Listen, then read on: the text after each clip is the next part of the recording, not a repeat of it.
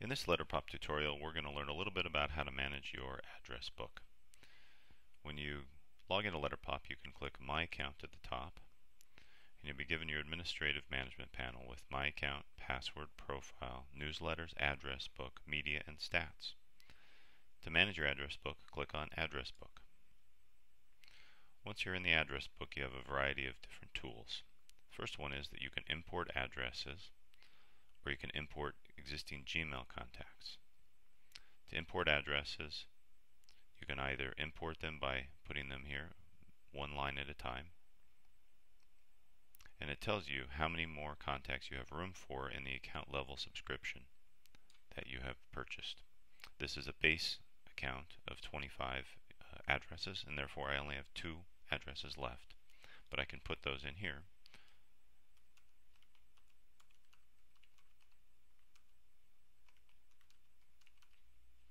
And save them.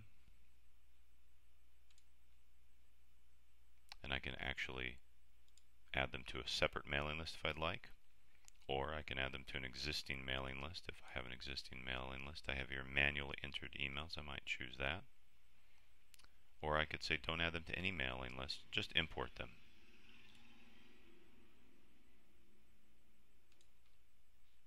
And at that point it warned me that my address book is full, but it did add them. I can also import from Gmail. Before I do that, though, I'm going to need to delete, for purposes of showing you this. I can either delete emails one at a time like this, hit the X button, and I'm literally deleting these out of my account for good.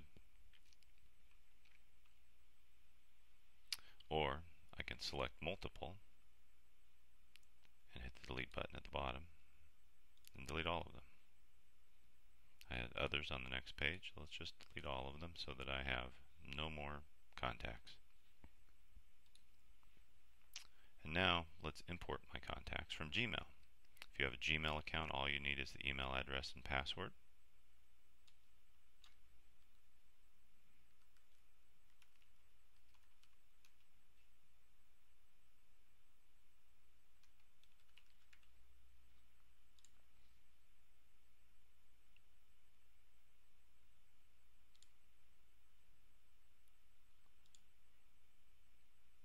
And here again, I'm able to make a new list.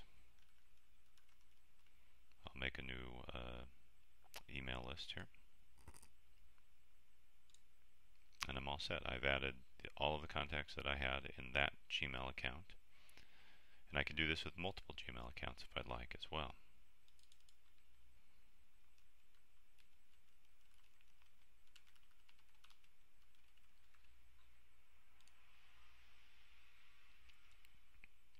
Here, this is probably going to be more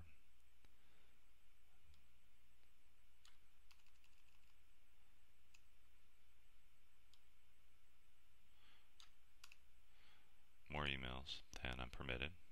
I'm about to import 20 contacts. I click Next.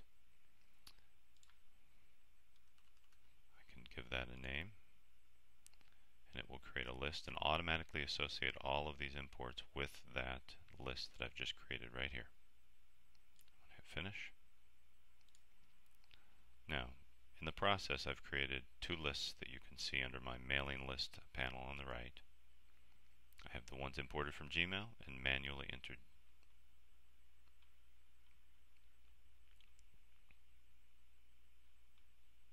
And I have all of those contacts now here, and I can click on them to edit them.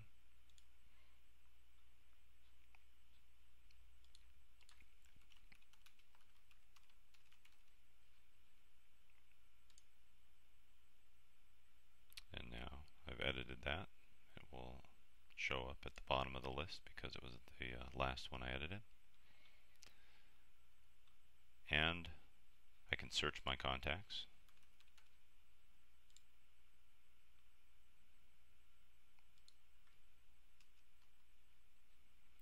And I can view statistics about mailings, which bumps me over to statistics.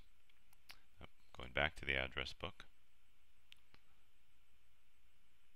I have my mailing list here. If I want to edit a mailing list now, I click on the little pencil. And now that is going to show me the list. These are all the contacts that I've just imported from the mail list that I call Gmail. Now I can take them off the list by clicking the delete button. This doesn't delete them out of my master list. If you go down further, you'll see here is your master list. Those contacts continue to exist even if you remove them from the mailing list.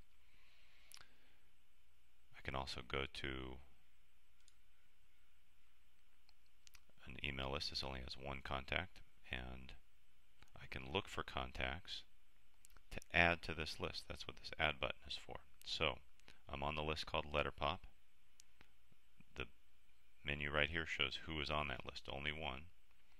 So I can add one, and as I add them, the list grows. I can't add the same person twice. I can delete. This is a blank that was an error, so we can delete that, get rid of it. And I'm building a mailing list. At the same time, I'm not doing anything to the underlying data in the mailing list. This is my master mailing list with all 22 of my contacts, and this is the mailing list that I'm creating with a name. This allows me to send newsletters to a specific mailing list that doesn't go to everybody. And that's basically it. I have a list here called Imported from Gmail that has nobody. So I can delete it. We don't need a list with nobody in it. I have one called Manually Entered. Let's have a look at that. I hit the pencil, and here, right here where my mouse is circling, is where it's displaying. So if I add a couple of contacts, the list grows, so that now Manually Entered, which is what I'm looking at right here, it says you have selected Manually Entered Emails Mailing List. That's this. I've added 3 emails to those. And that is how you use the address book function of LetterPOP.